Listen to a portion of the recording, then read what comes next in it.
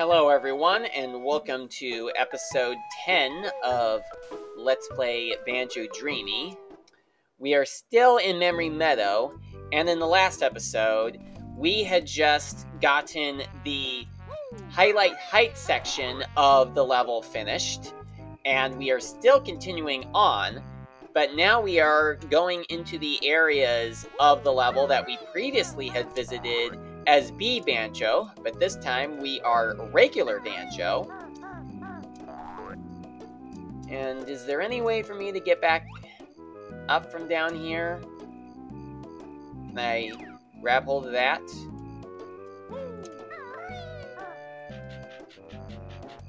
Okay.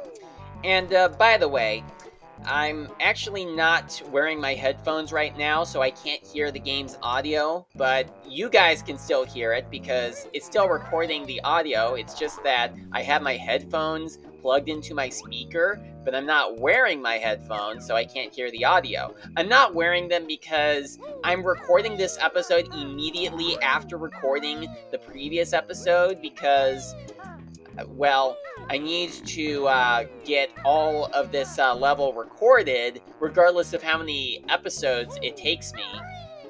So this, of course, means that...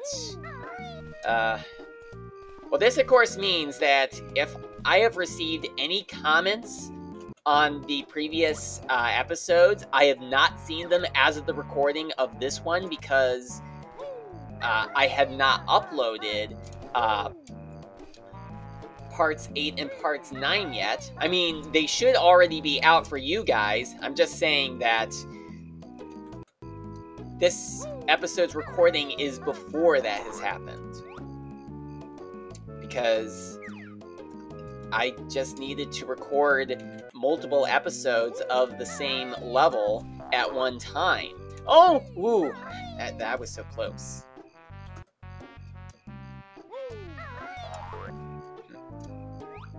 Yeah, when we were here before, I was trying to go over to this light area, but B Banjo was not allowed to go there. Although Mumbo did give me a warning prior.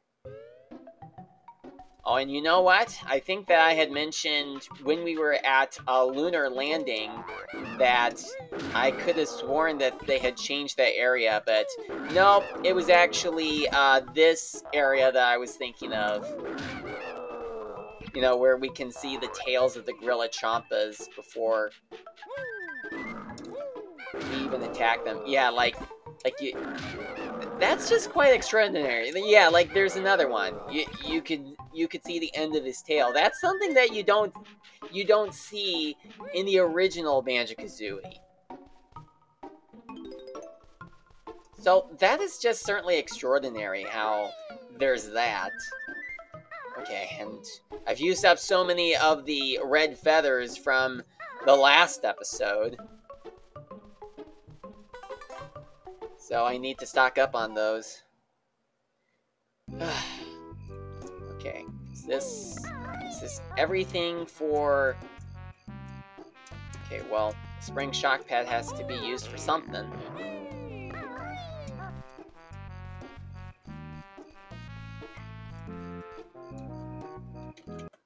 I'm pretty sure that I spawned back at the entrance.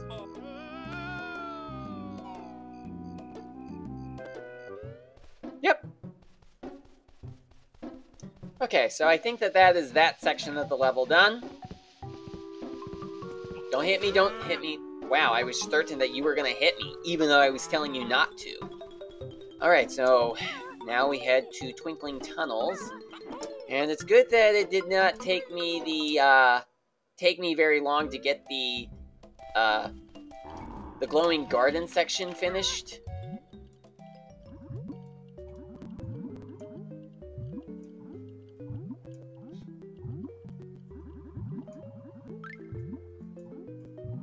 Okay, more feathers.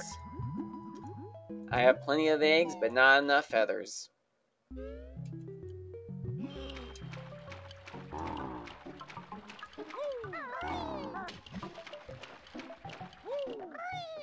Man, I really wish that I had the ability to fire eggs, but I don't think that I am going to learn that until the next episode.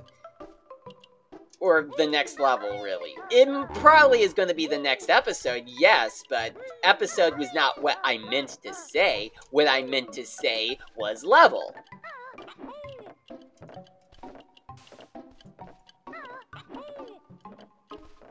Alright, I think I need to get on top of that gold in order to get up to here.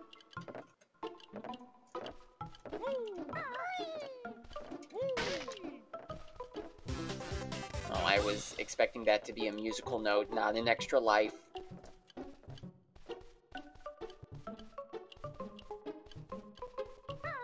Ah, plenty of red feathers. These will come in handy for the next time I will need them. Okay. Save state, because... Okay, well... I knew that I would probably not make it up there. But wait. Nope, there's only eggs, so there's no point in going up there, because I can't even hold them anyway. So, I really should not have even bothered. Oh my goodness! Ooh, ooh! Okay, good. I wonder if there's also one on that other platform. There is! Man, and I don't even have the ability to use the Wonder Wings yet. Don't fall! Wow, I was certain that you were gonna fall, even though I was telling you not to.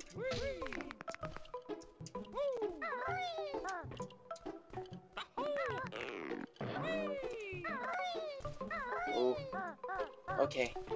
As long as you land right there, it's fine. Ugh. Ooh.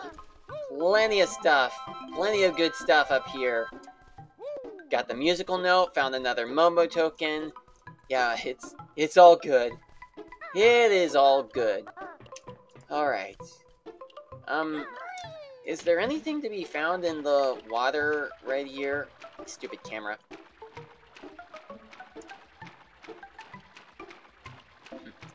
You know, I think that last night, well, for me, but it'll probably be like a couple of days, maybe a couple weeks for you guys, is that I had seen Attacking Toucans upload something on this White Toucans channel, which is basically his live stream of playing Donkey Kong 64 for the first time, and I certainly cannot believe that it is taken him this long to play Donkey Kong 64.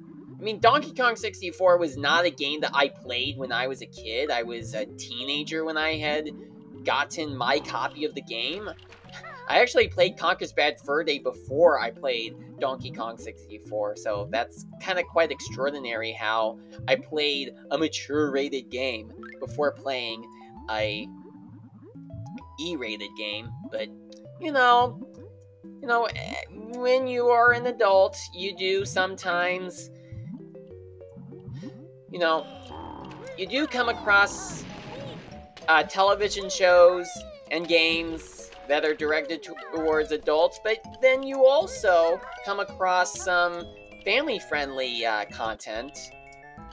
Like stuff that you did not see when you were a kid, but you could have seen.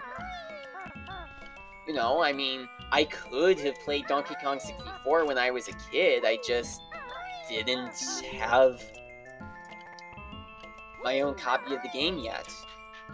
Part of me kind of wishes that I did play Donkey Kong 64 when I was a kid, rather than waiting until I was a teenager to play that game. Because it really looks like I would have loved playing that game as a kid. Though, the good question here that I have, not really a comic question of the day, but a good question here is, if there is a game from your childhood that you did not play, and then you find out about it when you're an adult, is it worth it to get that game, even though you didn't play it as a kid? No, it's kind of like with Super Smash Bros. Or Mario Kart 64 for the Nintendo 64. I currently do not have copies of those games. Would it be worth it to get those games and play them for my Nintendo 64, even though I didn't play them when I was a kid? Is there any point in doing that? Does anyone recommend against doing that? Or do you think I should actually get those games and give them a try?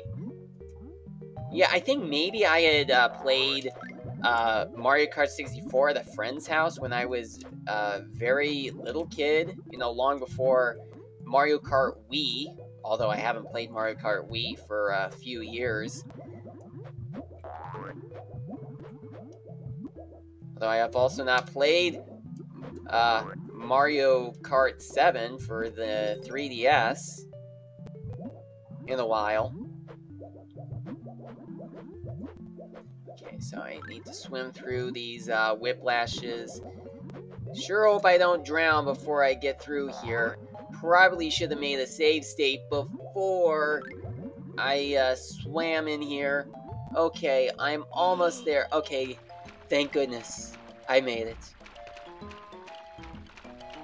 Yeah, it certainly would have been smart of me to make a save state before going down there, but at least I made it. Alright, so that is that section of the level done. Now let's go to the beach. What is kind of funny is that all throughout the time that I've been recording this episode, as well as the last two episodes, it is like, it's the day after Independence Day that I am recording this episode and the two episodes that came before it.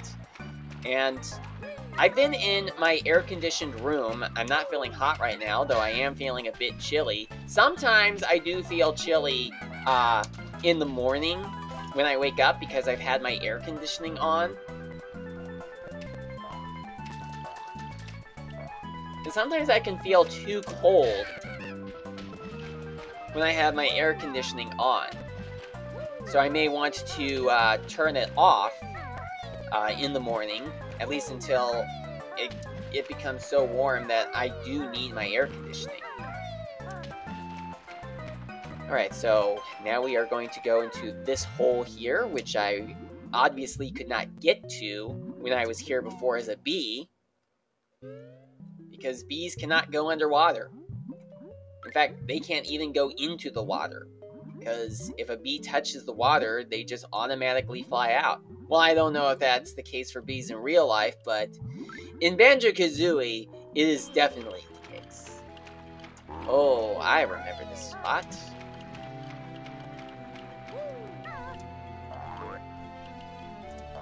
Oh, and here's more eggs that I cannot pick up until I learn... Oh, well, yeah. I can't pick them up, but I also cannot fire them because I have not learned the ability yet. Although, do you learn how to fire eggs in this level or the next one? I don't remember. Oh, the lava's going up and down. So I want to avoid that. Certainly gonna be a lot of save stating in this area.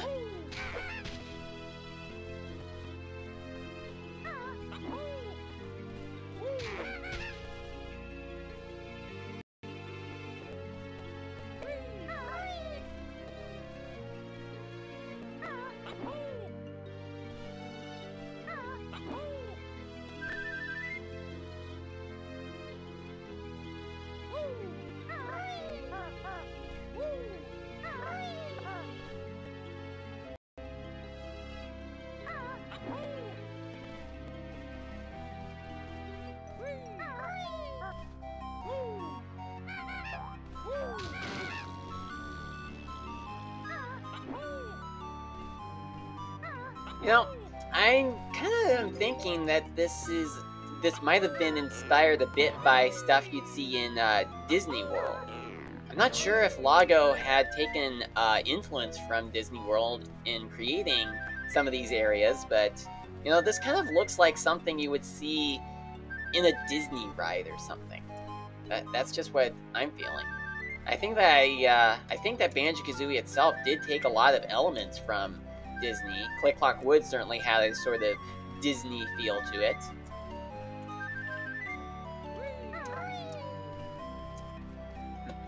No, I am remembering that when I was watching my cousin play this game for the first time, and she had gotten as far as Click Clock Wood. Yeah, I think there was a point at which which I at least thought that I had seen the legs of Piglet, you know, from Winnie the Pooh. But I think that was actually the legs of one of the Grublin Hoods. It certainly is extraordinary how there were the Grublin Hoods that acted very much like the Grublins in Mumbo's Mountain. But it is quite odd how there were some enemies that happened to act very much the same as enemies from the first level of the game. Is there... I thought that there was a way to enter that building right there. Maybe it's still possible. I'll need to take a look around. Okay, just want to make sure that I don't fall. Alright, is there any place where I can possibly enter? Can you break those windows open? I'm not sure if you can. Not sure if you can, but I'm gonna give it a try though. But I'm gonna try it out with one of these windows. Oh my! Oh dear, did I save state? Well, I save stated up here, but now I have to collect this musical note again. Can you get on top of this umbrella?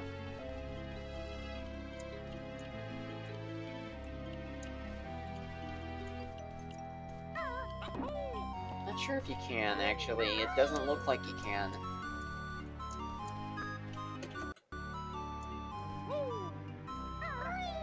Oh! Oh, there's an entrance right here. I was right, you could enter this, building.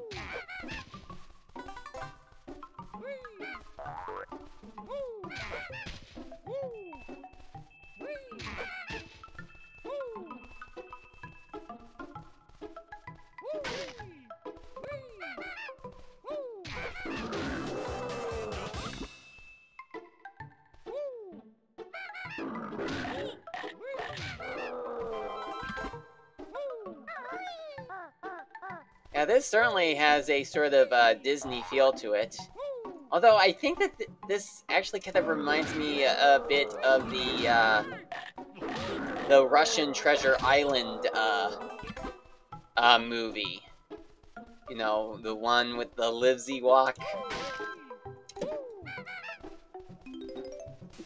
Yeah, that is what this area actually reminds me of.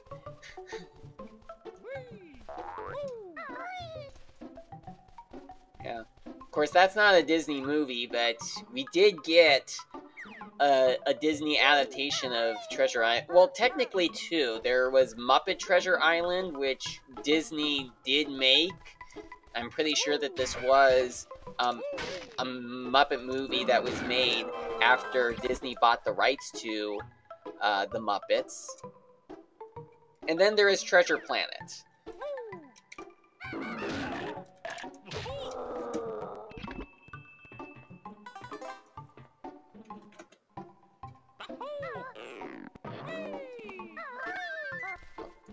Wasn't sure if you could get up here, because I did not see a platform. I thought that they were just floating objects in the air.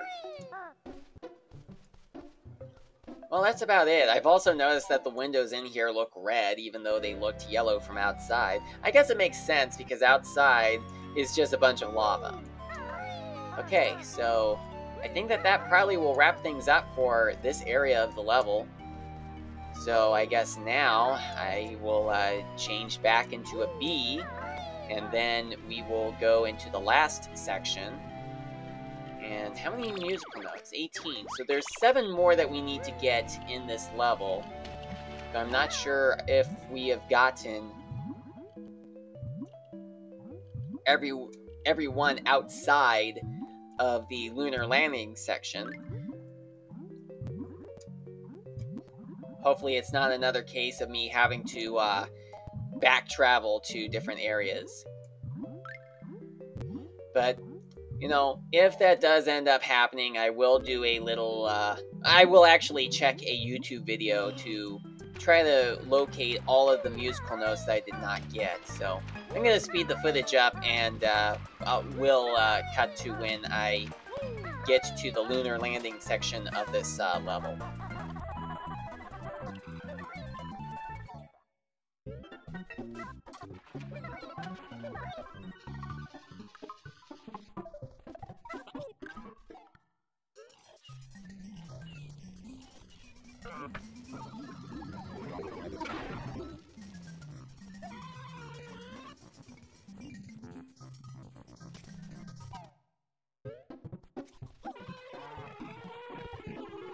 Now, here we are at the lunar landing section. I'm checking behind here to see if there's anything worth getting.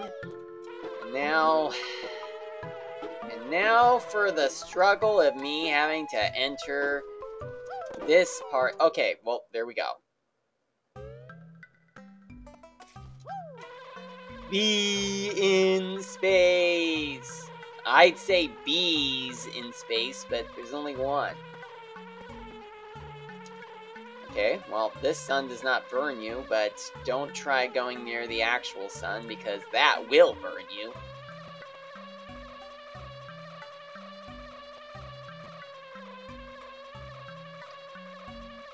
So, there should be 7 more musical notes in this area, because, well,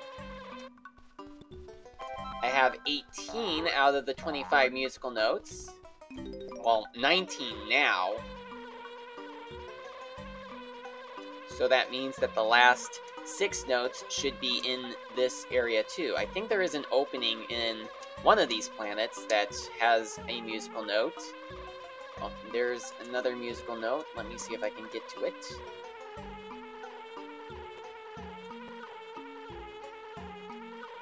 You know, I am just remembering, you know, like, since space is, like, there's no ground in space.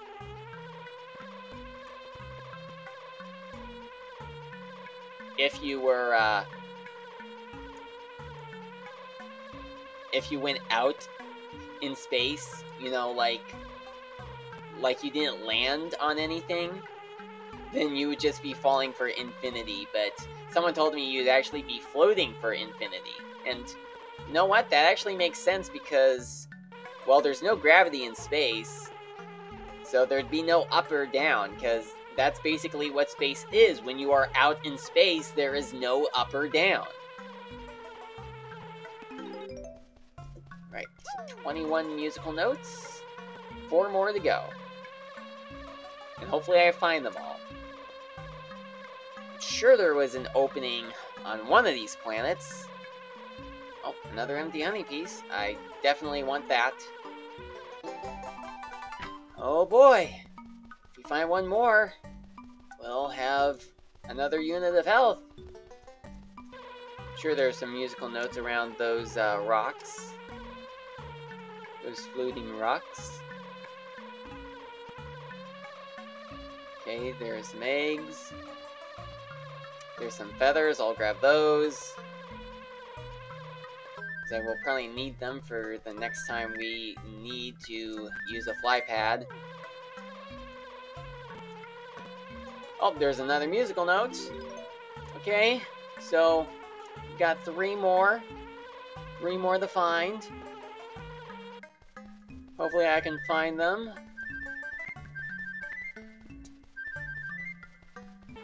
Oh, there's that hole I was looking for.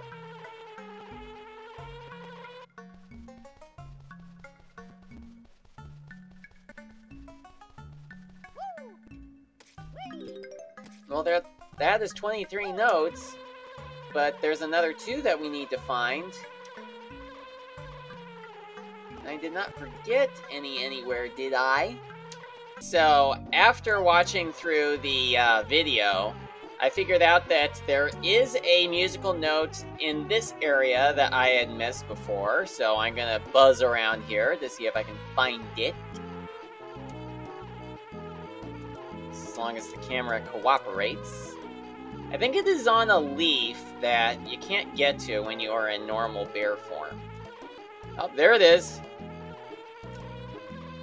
Now I just gotta land and grab it. This could take a while. Come on, please. Just let me have it. Just let me have it. Alright. Yes, got it. Oh, and also, it turns out that if you do try to go into this area, Mumbo does give you a warning. Well, he did, because that was what I saw in the video.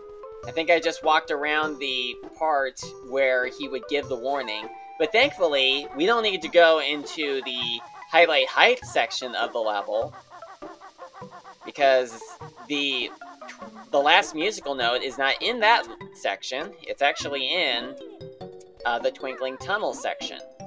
I think that it's in one of these little alcoves that's under the water. I think right there. Yep, there it is. So, at last, we have found all 25 musical notes of Memory Meadow, and at long last, we have completed Memory Meadow. Okay, so you did see that the entrance of Memory Meadow requires us to have the B transformation in order to enter and also to exit, as Banjo and Kazooie in normal bear and bird form are too big to fit through the exit. So we need to use the B transformation in order to leave. But I don't need to do that, because this is where this episode is going to come to an end, and this is also where I'm going to save and quit the game for the time being. So, in episode 11, we will go to the next area of the game. I'm not sure how many levels or how many episodes we need to record, but, you know, this level took 3 episodes. So, thank you so much for watching, and I hope to see you in the next one.